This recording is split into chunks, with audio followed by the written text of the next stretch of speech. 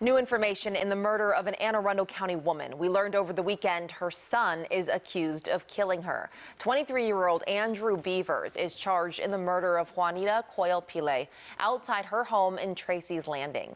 Police say key pieces of evidence were DNA tested, including the suspected murder weapon. Beavers reportedly lived at the home on Genoa Road with his mother. Police say after the murder, he drove to Leesburg, Virginia in her car, and that's where he was arrested. He'll be extradited back to Anne Arundel County.